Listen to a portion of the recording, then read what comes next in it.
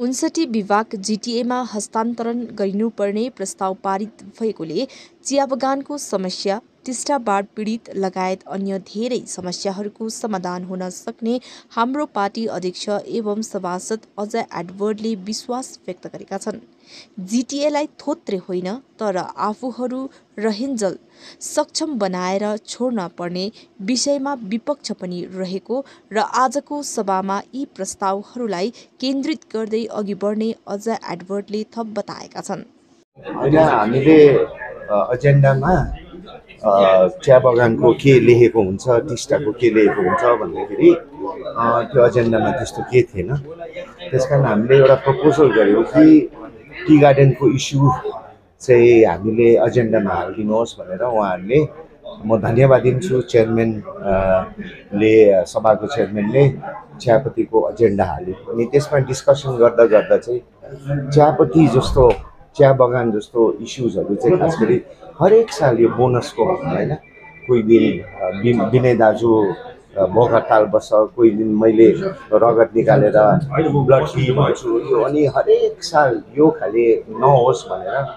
किनभने हुनु हो भने जिटिएमा land and reforms department is a transfer subject, अनि त्यसको मुनि फेरि तौजी डिपार्टमेन्ट, अनि त्यहाँ अग्रिमेन्टमा लेखेको छ द्याट टी गार्डनहरू इस्युजहरू होइन तौजी डिपार्टमेन्टले नै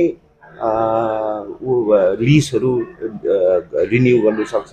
यो सबै दारु पनि हाम्रो हातमा भयो होइन।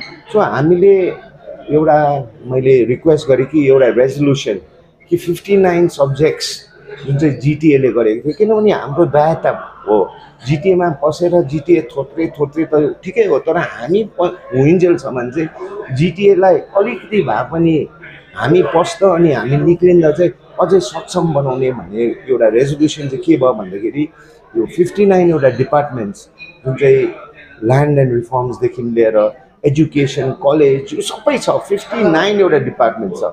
यो सबै चाहिँ बेङ्गलले, वेस्ट बेङ्गल गभर्मेन्टले चाहिँ in true letter and spirit चाहिँ जिटिएलाई थमाइदिनुपर्छ अब भनेर, नभए चाहिँ हामीले हाम्रो जग्गा अनि हाम्रो क्षेत्रको उन्नति गर्नु सक्दैन।